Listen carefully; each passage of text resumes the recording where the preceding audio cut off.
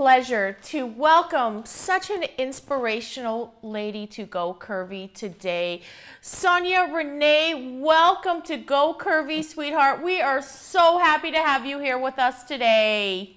Oh, thank you so much. I'm excited to be here. Thanks for inviting me. I know who you are, and I think you are absolutely remarkable. But Sonya, can you tell our Go Curvy viewers, who is Sonya Renee? I am a performance poet, an activist, and the founder of The Body Is Not an Apology, an international movement focused on radical self-love and body empowerment.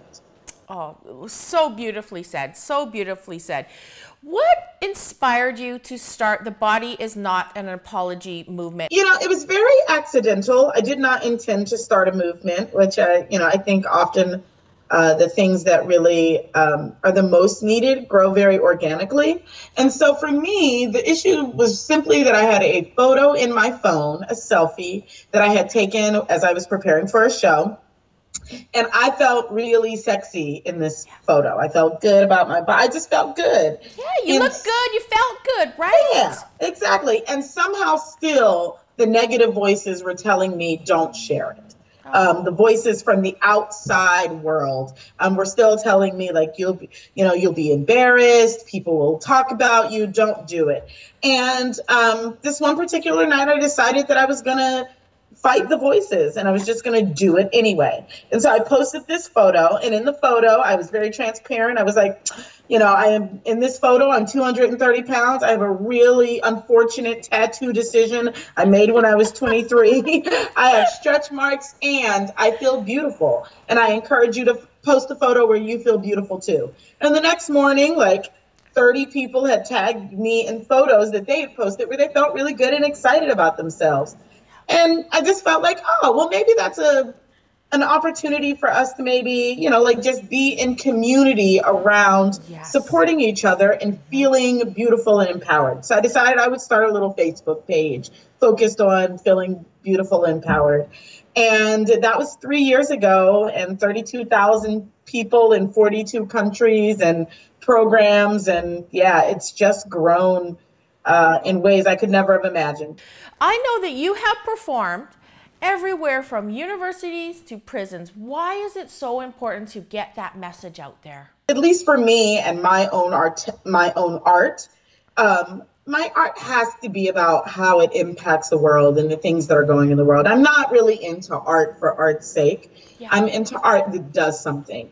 And so, the truth is, every day that we wake up, we are waking up in a world that is indoctrinating us into hating ourselves. We're really told that we should not feel good about the bodies we live in for a myriad of reasons, for size, for age, for ability or disability, for race or ethnicity or sexual orientation or gender.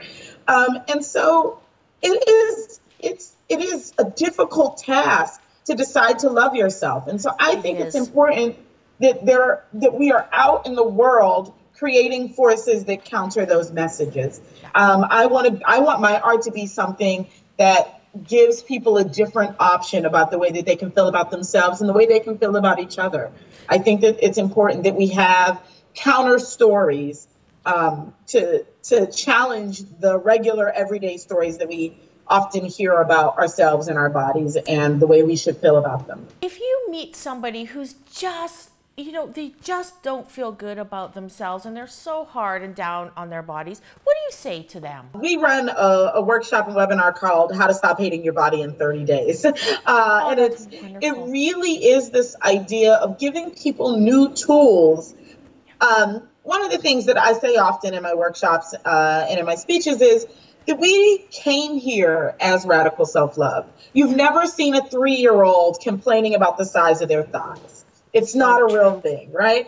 And what happens is we are taught that our bodies are wrong. We are taught that we should be a certain way or look a certain way. And so the first thing I tell people is that they have to get unindoctrinated so that we can get back to our source, which is radical self-love. It has been such a pleasure talking with you. You have got the most wonderful spirit, any way that we at Go Curvy can help you get your message out there, we would be so We're honored. actually launching a crowdfunding campaign on June 23rd.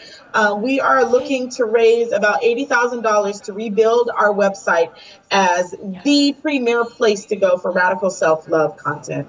And so the campaign is called What Happens When We Say Yes, or hashtag When We Say Yes. And we are interested in receiving people's stories about what sort of amazing things have happened in their lives when they decided to say yes to radical self-love and living unapologetically. So we hope that you'll send us submissions at info@thebodysnotanapology, or just share your own stories on Twitter or Facebook with the hashtag When We Say Yes and the hashtag TBINAA. Sonya Renee, thank you so much for being on Go Curvy. You are just an amazing, inspirational lady, and it has been such a pleasure having you on today. Thank you so much for having me. I love the work you're doing. Keep doing it.